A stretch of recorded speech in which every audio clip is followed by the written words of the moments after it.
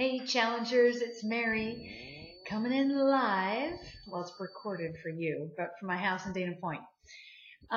During this week where we're talking about kind of the mind-body connection, I want to talk to you about social pressure, otherwise known as peer pressure. So when was the last time you talked about peer pressure? Probably when you were like 13, 15 maybe. So it's real. Social pressure and peer pressure is a real thing, and it becomes really, it reveals itself in really interesting ways when you're on kind of a let's get healthy journey.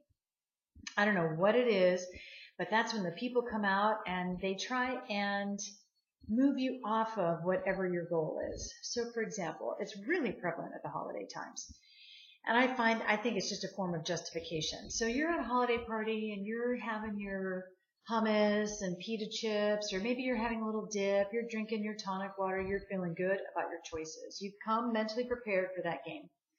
And someone strolls up to you and says, here, have this cheesecake, or here, have the artichoke dip, or, here, how about whatever, glass of champagne, whatever. And you just kind of politely decline. And then the conversation begins. Well, why? What's the problem? Why don't you want that? What's your deal? Why aren't you?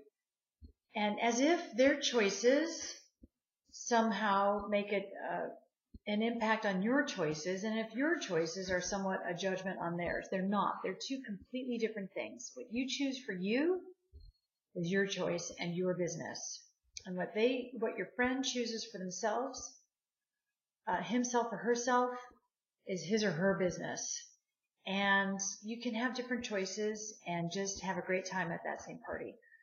So don't give in to you really ought to try this. It's really good. Let's do it. Just one bite. It won't kill you. Blah, blah, blah. You're wasting away. All that kind of nonsense. What that really is sort of a subconscious attempt to validate their own deal while invalidating your deal. And you're just not going to deal with that at all. So you want to make sure that whoever you surround yourself with, they're going to support you in your choices. And they're going to support you in your goal and in your mission to either lose weight or get healthy or get abs or whatever it is that you want to do. That the kind of social pressure that you're going to get is the positive social pressure, is the social pressure to keep going after your goal, and that's supporting you in your goals and in your mission to achieve what you want.